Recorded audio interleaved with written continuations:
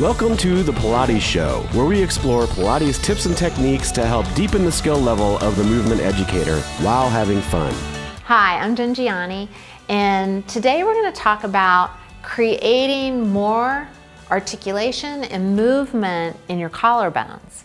We don't really think about the collarbones moving, but just like the ribs, with the breath, we want the collarbone to be able to come out of its neutral position and back into its neutral position. And it does that on a roll. And biomechanically, on the inhale, the collarbone will lift and roll back. And on the exhale, it will roll back down, sort of like a log on a river. But for a lot of us, we might have some movement in one collarbone, but the other collarbone is stuck. So it's really good to kind of suss this out and do a little bit of a diagnostic on yourself first. Sometimes it's hard to tell because it's such a small movement, but you want to listen with your fingers. So that means you have a light touch on your collarbone. And you want to take a few deep inhales and exhales.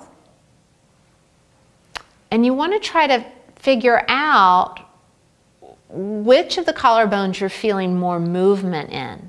You can also inhale, turn your head. As you turn your head, that side collarbone should roll up, and then exhale, come back to center. Inhale, turn your head, and exhale, come back to center. And for most of us, we're going to feel a marked difference on how much movement we have in the collarbone. So that's your diagnostic. And then once you do that, then you can do some release around the area. So you can take your little mini tennis ball, and you want to use light pressure here because there's not much tissue in this area.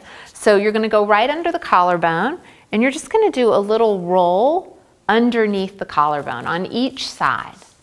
So you could just do 4 or 5 rolls underneath the collarbone.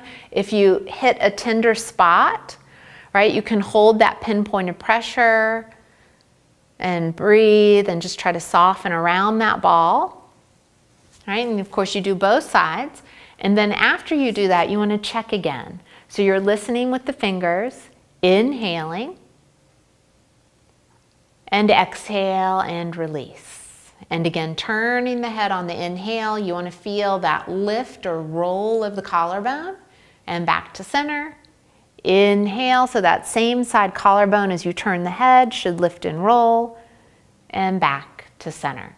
So again, just like the conversation about our T1, T2 vertebrae and our first and second rib and our manubrium, the collarbone is joined with that group.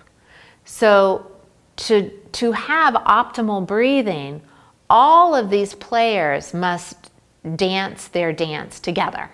And the collarbone should be able on the inhale to roll up and back, and on the exhale to roll down and forward. And again, it's very, very small. That's it for today. If you have a different take on today's subject, or if there's anything you'd like to see covered in an upcoming episode, we'd love to hear from you. Comment below on Facebook, Twitter, or in the forum at fusionpilatesedu.com. See you next time, and never stop learning.